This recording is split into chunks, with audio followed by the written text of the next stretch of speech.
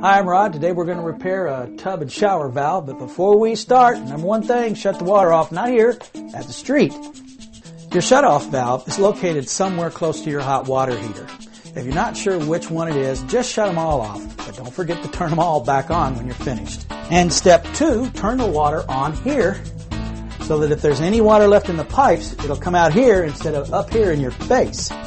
Here's the tools we're going to use. Something tiny and sharp to get into the cap, a screwdriver, some channel locks, a pair of pliers, some hex wrenches, and an old toothbrush. Every one of these are a little bit different, but most of them have the same design. There's something that you can poke a sharp object into and get the cap off.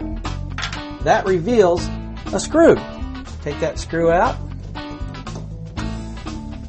We're going to start with the channel locks. There's a ridge here that we can grab onto, and you're going to notice that it's pretty easy to turn.